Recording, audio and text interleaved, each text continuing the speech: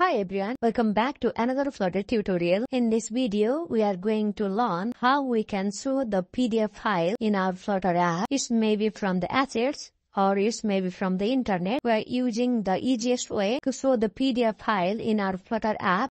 We have used the Flutter PDF view. This package offers easiest way to display the PDF file. We have followed from the documentation. It provides on Android and iOS currently, and wait for soon. We didn't require any setup for both the Android and iOS. Currently, every simulator has more than 11 iOS versions. That's why we are not require any setup for that.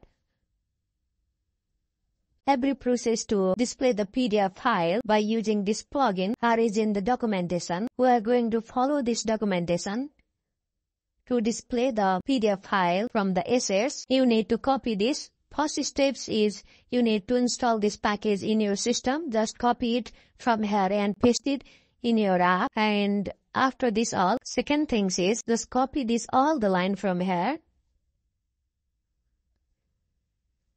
And create the one stateless class. Inside the body, I'll just paste it.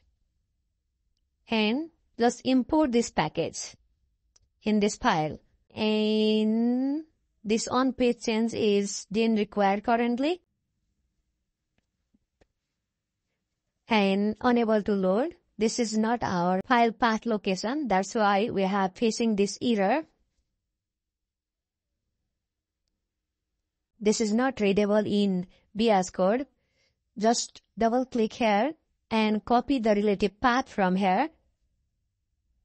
And just replace this old address to this, and that's it. Let's see the horizontal scrolling and just add the padding, and that's it.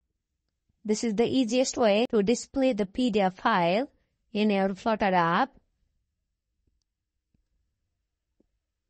By this way, you can easily display the PDF by using the assets. Now, we have displayed the PDF file from the network. To display the PDF file from the URL, you can just copy this whole line of code from here and just paste it here. I'll comment out this process.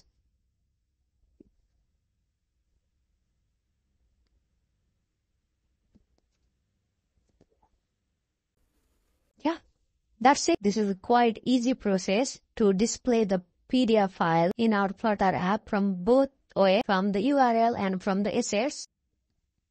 You can easily scroll it. My first motive in this video is how you can display it, which package is best for you.